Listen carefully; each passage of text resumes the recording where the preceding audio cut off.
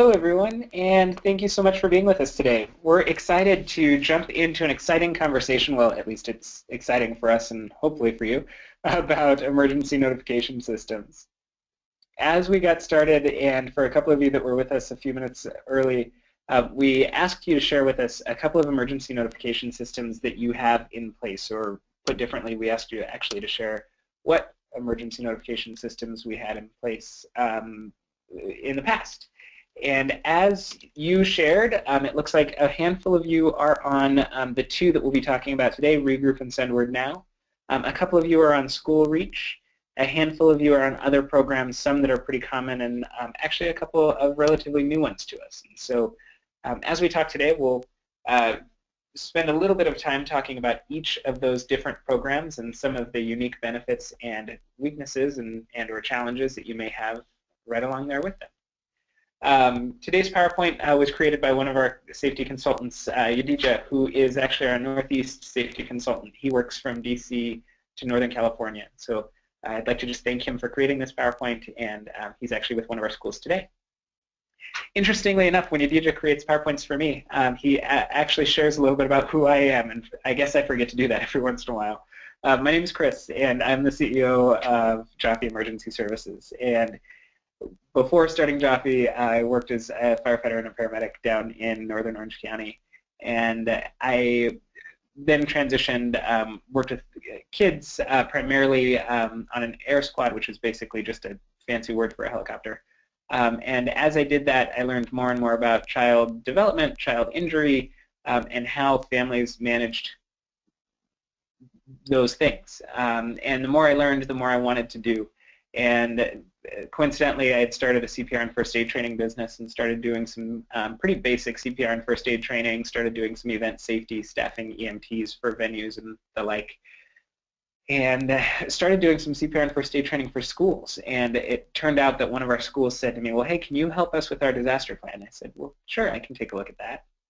And then they said, well, hey, we have this unique issue going on with a student that's on campus. Can you help us with that?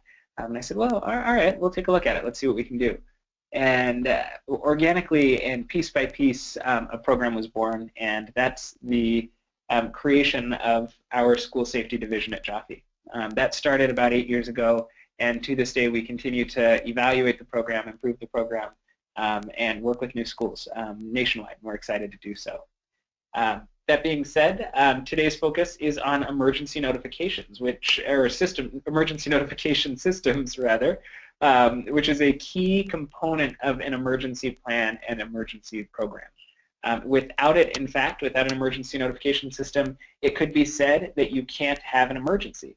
And that may sound odd, and you may actually decide that that's a good idea. You shouldn't invest in one. But it's relatively true.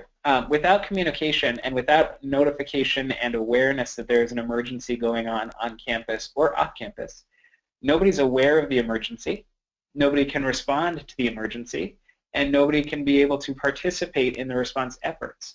And so for some, they may not know that an emergency is going on, and they may actually be sort of blissfully ignorant.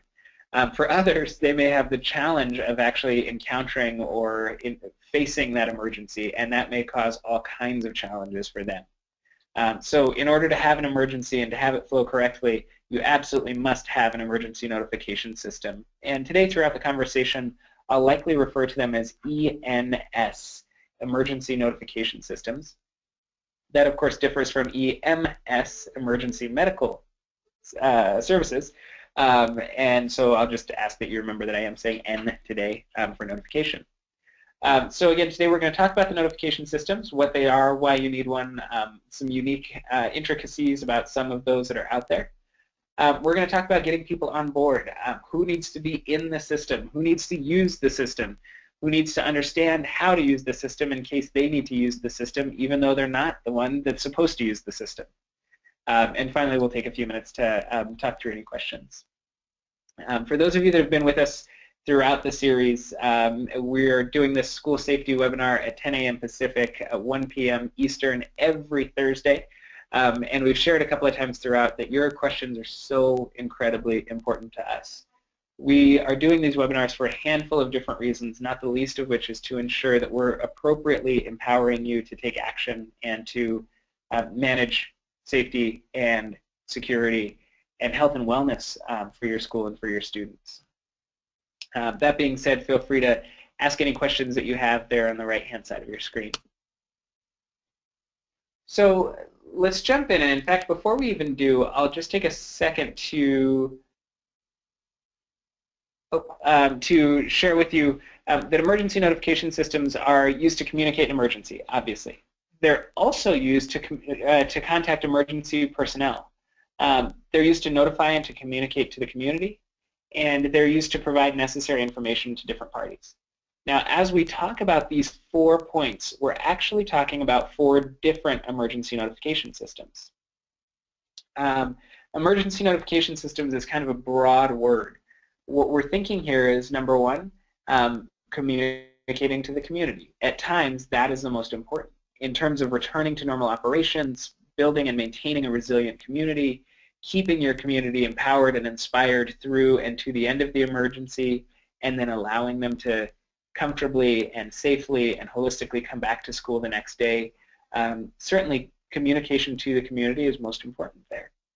That said, it could also be said that the most important thing that you could do in an emergency is contact EMS or emergency personnel, because those folks are actually going to help respond to and manage the emergency.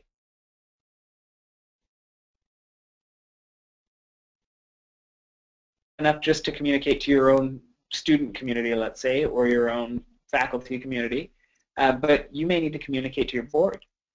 You may need to communicate to your general counsel. You may need to communicate to any number of different audiences at any point during the emergency. And oftentimes, an emergency notification system like Send Word Now or Regroup or anything else may be an option. But other times, you'll use something as simple as a phone.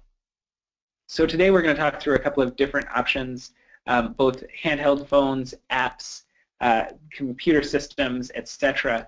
And hopefully by the end of the conversation, you'll be able to understand exactly what types you have in place and exactly what types you ultimately need in place. So why do you need it?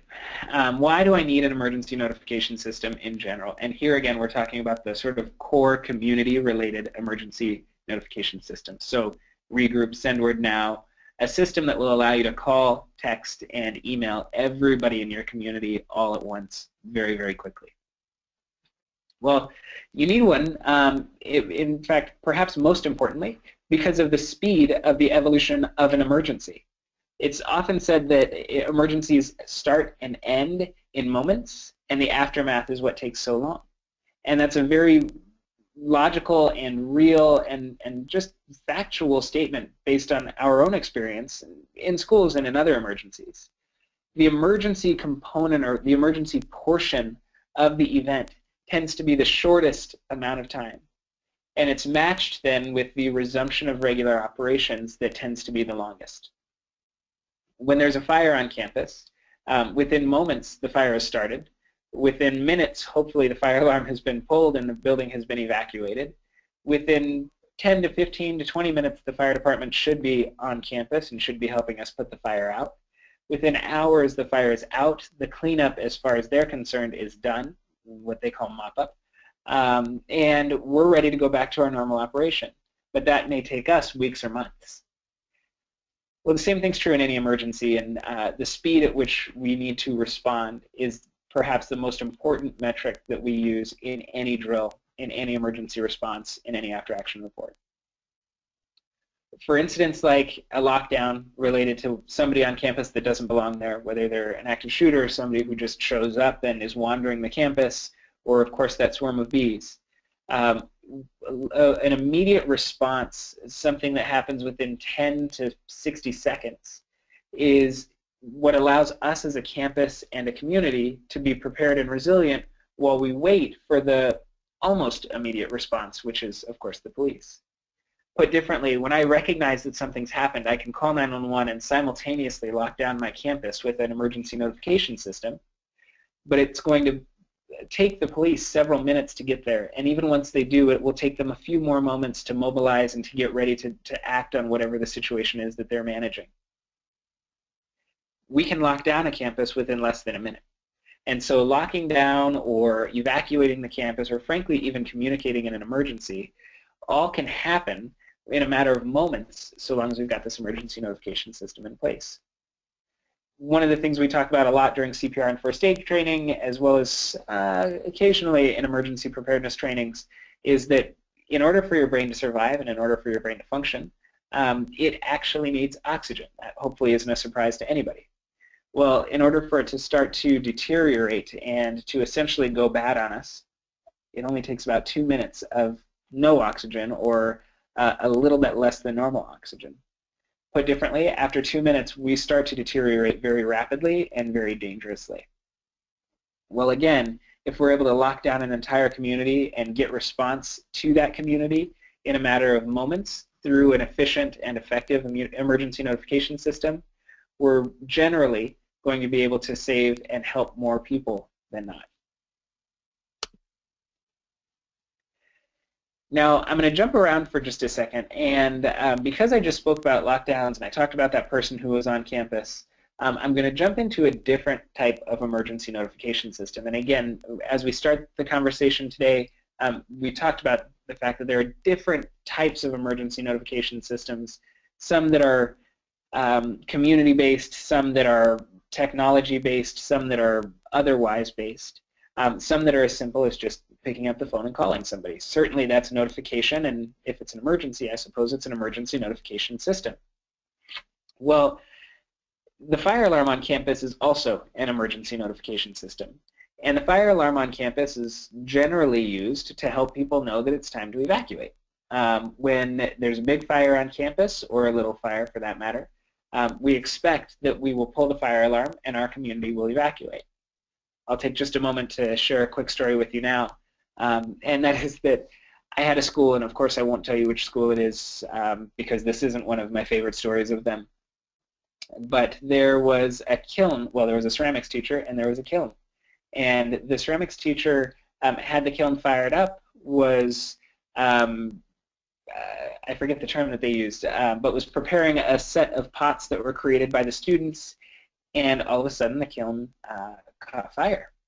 And so the ceramics teacher and her 8 students got up, evacuated the building, got out to the front of the building, and called 911. It was an incredible response. 911 got there, and 911 pulled up, and 911 said, well, hey, where's everybody else? And the ceramics teacher, with sort of a pale face, went, uh-oh, I forgot to pull the fire alarm. So 250 or so students, another 60 to 70 adults, were still in the building, and the kiln was still on fire, but the ceramics department was okay, and of course the students and the pots were okay, at least those that they had gotten out of the kiln before they left. So the fire alarm is an imperative notification resource, and it's something that we have to use every time. It's something that we, in fact, find ourselves challenging staff and faculty to go and pull. Oftentimes people are afraid. They think, well, it's going to make a loud noise, or they've heard a rumor that it might shock them or have ink in the system that might stain them for life. There are a lot of different misunderstandings and misconceptions that go around a fire alarm. But in short, if there's a fire on campus, it should be pulled, whether it's by a staff member, a faculty member, a student. If there's not a fire alarm a fire on campus, of course, the fire alarm shouldn't be pulled. Well, that stands to reason in lockdowns too. Many years ago, not 5 to 10 years ago, we had this thought that in a lockdown setting where somebody or something was on campus that didn't belong, perhaps the best thing for us to do would be to pull the fire alarm. And as I mentioned, when we pull the fire alarm, our expected response is that everybody evacuates. And of course, if there's somebody or something on campus that doesn't belong, an evacuation can be sort of a bad idea. And so rather than pulling the fire alarm, rather than attempting to evacuate everybody from their classroom or office or wherever they are, what we want to do when there's somebody or something on campus that doesn't belong is actually send out a direct notification that gives them specific instructions. I have a handful of schools that we'll use a system like a fire alarm, but not for a lockdown or other type of police or human-created emergency, and that's a siren. So a few schools that have a really loud siren or a really loud horn, those are certainly options. They tend to be best used on university campuses, believe it or not, because those campuses tend to be even larger than some of the largest K-12s, not to say that we don't have some K-12s that are bigger than any university I've ever seen. But because of the size of the campus and, again, because of the need to communicate to such a wide audience so quickly, sometimes we do have to get kind of creative with how we communicate. Nonetheless, fire alarms should not be pulled during or for a lockdown or otherwise human-created emergency.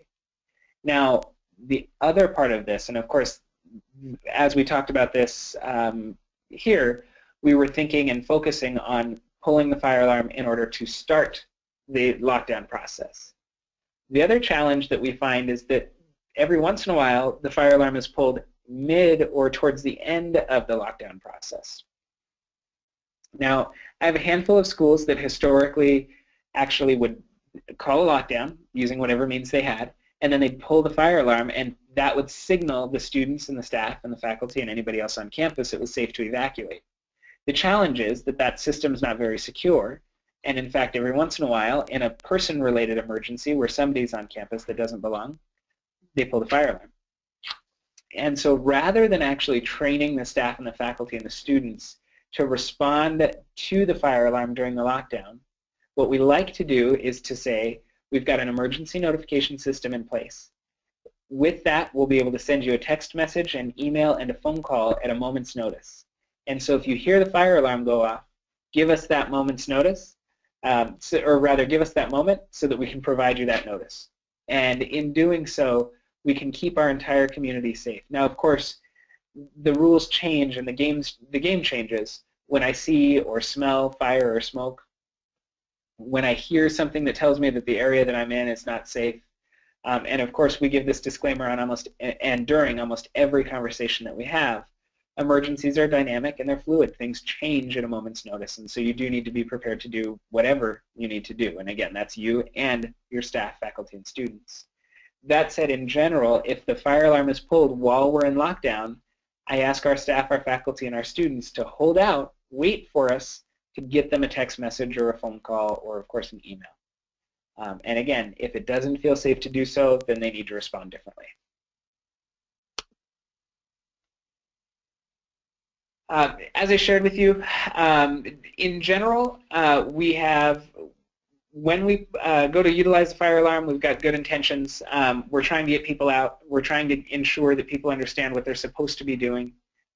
We are attempting to make sure that they actually understand what's going on.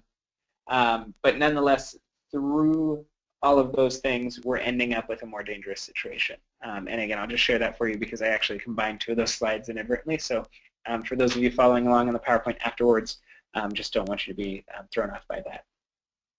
So now I'll ask you this question, and I'm not going to actually put the poll up on the screen for you, but I'm going to ask you to share your thoughts in a question form. And so you can just share those directly into the question box.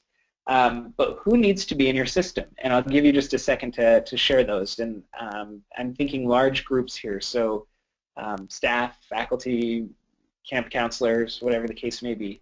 Go ahead and share those with us in the question box.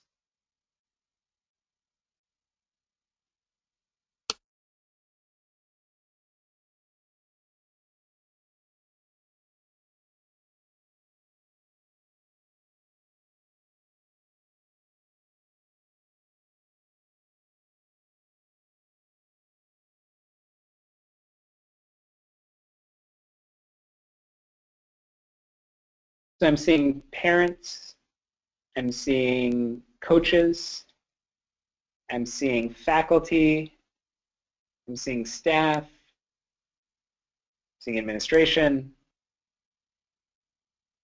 I'm seeing students, I'm seeing everyone, security, that's great. Let's see here. Other schools, interesting. You're head of school, yes. Your board, yeah, I mentioned that earlier. So a large number of groups. I'll tell you that there are two groups that are the absolute most important, and some of you might want to call them three, and that's okay too. But your faculty and staff and your students are the two most important groups to have in your emergency notification system. The reason for that, faculty and staff, of course, are going to be your agents in responding to an emergency, whether it's on campus or off. If it's a lockdown or if it's a fire or it's a hurricane, whatever the case may be, your faculty and staff are going to be the group that is going to be there for you and that are going to really help you get your students sort of shepherded or herded to the right places. Now, your students are so imperative because if your faculty and staff are doing what they often like to do, let's say teach, they may not have their phones on them, and they may have their phones on silent, or some of them may even have their phones off. Well, if that's the case, it's imperative that somebody in that room, aka our students, has the ability to notify their teachers that there's a problem. Now, some of the emergency notification systems take it a step further. So they send a text, they send a phone call, they send an email, all of that's great. But some of these emergency notification systems will take it a step further and actually put a pop-up on a computer, whether it's a laptop or an iPad. Some of them will have strobes and beacons that you can install in your hallways and classrooms, and so they'll really notify you that something's going on. Some of them will tie into your PA system and will make a PA announcement. Some of them will tie into your phone system and just will make a phone intercom announcement or speakerphone announcement. Regardless, the reason that emergency notifications are, well, I should say one of the reasons that emergency notification systems are so important is that that's how we stage and create our initial response to an emergency. Well, if we can access all of the people on campus, presumably our staff and our faculty and our students, we're much more likely to be able to more quickly manage that emergency. And yet, I find that almost every school that I come into says either we don't have students that have cell phones, we don't have our students' cell phone numbers because we either don't aggregate them or we're concerned about the privacy laws that exist. We feel like our teachers carry their phones with them more than our students, or some combination of the above. So what I'll challenge you to do, and today I haven't actually challenged you to do much because I recognize how big this conversation is. But today I challenge you to go out and to take a look at your emergency notification system and find out if it does include your students. Now, some of you will say, well, I'm at an ECC or I'm at an elementary school. My kids really don't have cell phones. They do. I've seen students as young as kindergarten with cell phones. In fact, it's mind-blowingly becoming more and more true. And I get it. Some of you don't want to text your kindergartners that there's a lockdown or a swarm of bees or anything else, and that's okay. Certainly, once we start to get into grades that are that low, we have to evaluate how appropriate each text message is for that age group. And that varies based on the emergency that we're dealing with, the severity of it, and our technological abilities with our emergency notification system. Some of them will allow us to do really fancy things like change things up for different grades. Others of them will not allow us to get quite that creative. But I'll challenge you nonetheless to go out to find out whether or not your emergency notification system currently has your students imported. If not, many of you will come back with, we can't make the change until next year. That's fine. I understand that the best and easiest time to collect the data is during registration, and in order to make that happen seamlessly and smoothly, the best thing for us is to wait until next year. That's fine. Lay the groundwork this year, build the groups this year, get ready for it this year, talk to your students about it this year, change the culture so that everybody on campus knows that it's coming, and that way when it comes time to actually get the first message out, nobody's shocked by it. One of the things that challenges me about these emergency notification systems is that some of them are not just emergency systems, they're also marketing systems. And if that's the case, it actually turns out that we're not allowed to send more than X number of messages to any one participant or individual in the system. It, above and beyond that, means that they have the ability to opt out. And so if you're sending too many messages or you haven't prepared your community correctly, you may end up with opt-outs of your emergency list, and that's not something you want. And opt-outs, for those of you that don't get to play with the marketing world very often, just basically means that somebody says, hey, I don't want this anymore. It's like unsubscribing from a spammy email. So your students have to be in the system. Your staff and faculty, of course, have to be in the system. The other groups to consider, parents are, of course, the next one to get incorporated, because we communicate to the students and the staff in order to have them help us respond to the emergency. But we communicate to the parents really in order for parents to help us continue the response to the emergency at home. Emergencies come in all shapes and sizes, and in really, really big emergencies, oftentimes we actually need to leverage our parents and their communication skills with their own students to ensure that their students are able to come back to school. Beyond that, we mentioned some groups earlier, your board, your security team if they're separate, third party if they're not staff already. Your safety consulting team should be in your emergency notification system. For all of our schools, one of the first documents that they get when they sign on with us is an emergency integration guide. And so they actually get our emergency number, and then we incorporate ourselves into their emergency notification system so that if they send out a message that says lockdown, that we can prepare our response. And then we can start our communications, we can start our travel, all of the things that need to go along with our response to help them through that emergency. In fact, just a couple of weeks ago, there was an inadvertent false alarm at one of our schools where they activated a lockdown. We got a notification about it. It wasn't a scheduled drill. It was actually an extra impromptu drill. It was like the school was playing a trick on us. And sure enough, within about 7 minutes, we were on campus and saying, why is this a drill? Where are the police? But being incorporated rather into the emergency notification system allows us to participate in that response and allows us to ensure that we can help prepare you. And of course, above and beyond that, you're welcome to add anybody else that you'd like to. How do you get people signed up? Well, it varies from system to system.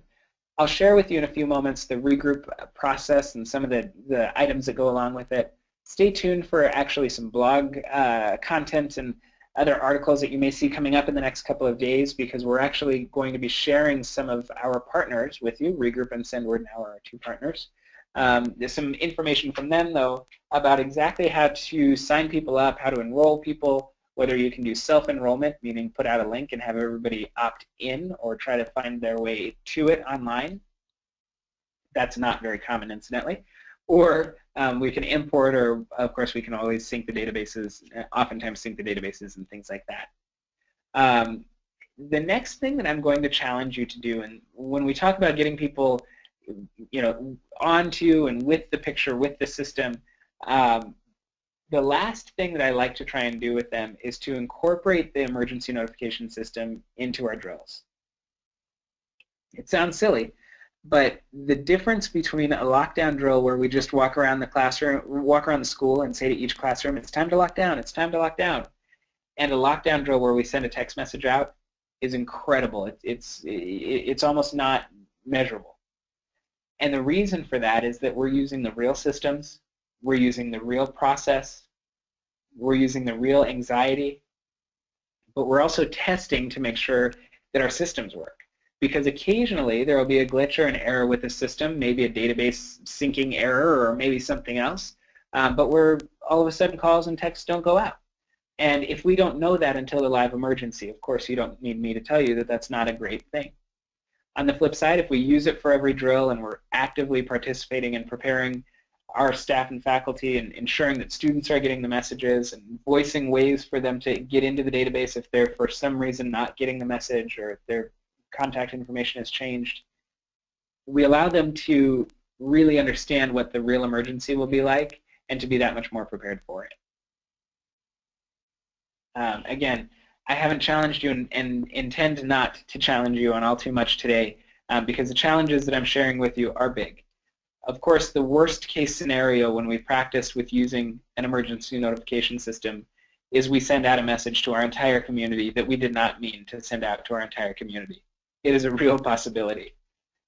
Whether it's a message that says that this is a X, Y, or Z emergency and we forget the word drill, which does occasionally happen, or it's a message that says this is an X, Y, or Z drill, and we have just a spelling error that makes us look silly, or whether we just tell them it's the wrong drill altogether and we ask them to do the wrong things. It can be very intimidating and challenging to send out a message. And so, in fact, not only does it prepare your community, and not only do I not mind the challenge or the risk of accidentally sending out an incorrect message, it empowers and prepares the person who does send the messages and ensures that they remember what their steps are too. So your first challenge from today, and in fact these are both on this slide, is to take a look at your system and identify whether or not your students are in it. And if so, pat yourself on the back, and that's part of it. You have to make sure and do that. But if not, identify a way to get them in and start laying the groundwork this year so that by next year that you can actually get them incorporated. Number two, incorporate your emergency notification system into every drill that you do. The only drill that I can see where we might not want to or regularly use our emergency notification system is a fire drill. And that's because we are actually using a different type of system. It's just the fire alarm. So with all that said, let's take a look at a couple of products. So Regroup is one of our partners, and as I shared earlier, this is the type of notification system that's going to allow you to mass communicate to a bunch of different devices via several different means. And in fact, you can send a Regroup message from the web. You can send a Regroup message from a phone. You can send a Regroup message from, of course, an iPad or whatever the case may be. And you can send or set up a Regroup message to go out automatically at specific times. You can get a Regroup message on your email, your cell phone, your work phone, your home phone, anywhere you want, frankly. You can actually get it on social media. You can find them occasionally in the Google search engines. One of our schools had a pretty critical event happen just a couple of months ago, and within about 15 minutes, people were Googling the school to find out what had happened. Well, within about 20 minutes, we had the ability to change the Google page that was showing up. And so with some pre-thought-out messaging and a lot of good legwork that was done prior to that occurrence, we were able to get a lot of control about what was spread and what was being said in the media because we were the ones sharing it. Nonetheless, Regroup is a message spreading system. It's a message disbursement system and can send to a whole lot of different places at the very same time, and in fact is really reliable in the sense that in an event even as large as, let's say, Katrina or Hurricane Sandy last year, or 2 years ago now, wow, we actually have the ability to get these messages out in spite of all of the challenges that go on with cell phone reception and other challenges that just go on in those types of emergencies. We can also create a large number of groups, and that's one of the unique things about Regroup that I really enjoy. So in Regroup, when we create a group, it's going to be a group like 6th grade or 4th grade. But then we can also create a group called science class going on a field trip to X, Y, or Z place. And then we can create a group called art class going out back for a walk up into the hills behind the school. And one student can be in all three of those groups, and it's totally okay. And if we send out a message to all three of those groups because we have a message that actually needs to go to everyone, they're only going to get that message once. But if we send a message to that group that is the science class going on a field trip, they'll also get that message. And so we have the ability to sort of bifurcate and change how we send our messages and who gets them for what and why. One of the other really common uses, and this isn't necessarily emergency related, but we find ourselves using Regroup and other emergency notification systems when buses run late. So if the school bus is a few minutes late or the school bus has an accident, blows a tire, we oftentimes find ourselves using systems like this to communicate that those things have occurred and to make sure that parents understand when their kids are going to be picked up or how they're supposed to respond from here. The more you use it, the better you get. The better you get, the faster you are in an emergency. So if that's a system that's used sort of to communicate to the internal community, Then I'll share with you a system that's used to speak to the external community. The Rave panic button allows you the ability to communicate from the inside, so somebody like your security guard or somebody like your ceramics teacher, we'll go back to that same teacher, has the ability to pick up their phone and find an app and actually activate a series of events. In this case, we can hit activate, which is that big red button on the screen, and what we want is we want to activate the police. Well, we have the ability to do that because we've got, and rather that says active shooter, not activate. So rather, if we hit active shooter, that will activate the process. And so we have the ability in this case to immediately activate the police. Call 911.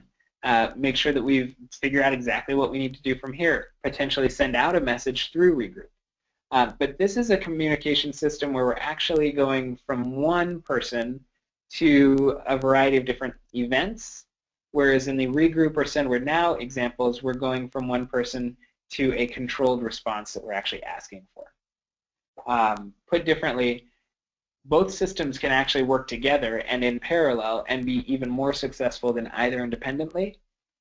In general, you'll always need an emergency notification system that allows you to text, email, and call, and then your supplemental layer, and again, both will work harmoniously together. That's even better. But the Rave or the panic button type solution would more than likely be an additional or a supplementary tool.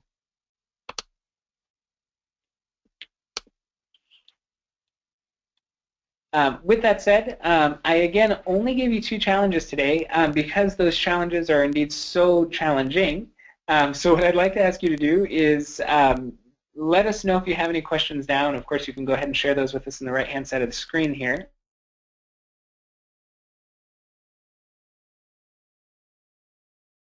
That you've done so. If you have any questions or challenges as you go about trying to identify whether or not your students are in the system or trying to incorporate them into your drills. If your head of school says, no, we're not doing it because I'm afraid of the challenges that could go along with sending out an incorrect message or making a mistake, let us know. And it's not to say that we'll be able to solve the problem for you, but we'll certainly be there to try and help. As we do with all of these conversations, I'd like to invite you to a couple of things. The first is I'd like to share with you that coming up in the next couple of weeks, we've got several more really incredible webinars planned. So we have next Wednesday, September 9th, we're actually doing a special back-to-school workshop. This is an immunization workshop, and so it'll give you the opportunity to spend some time with us and talk very specifically about immunizations, how they work, and it's actually a repeat by request from a couple of weeks ago where we talked specifically in California. This particular one will be limited to 30 participants, so sign up quickly. There are not very many seats left, but it'll be some pretty one-on-one time where we can talk through unique policies and challenges that you may have on campus. Following that, Thursday, next week will be a busy week, we'll be talking about planning your October drill. So whether you're doing shakeout or you're doing prepare for winter, we will be able to talk through how to set those drills up and ensure you're doing them effectively, and ensure that leading up to them you're creating and setting everybody up for success. The following Thursday we'll be talking about movement restriction, and then finally to round out September we'll be talking about who's required to have AEDs, who ought to have AEDs, and who ought not to have AEDs, although I'll tell you, spoiler alert, that number is small. Again, if you have any questions, please feel free to let us know, and we'll get you squared away. Thanks so much for being with us today. And again, that email address that was just chatted out to you, schools@JoffeEmergencyServices.com, training@JoffeEmergencyServices.com, or give us a call at any time. Thank you so much for being with us, and we can't wait to see you next week.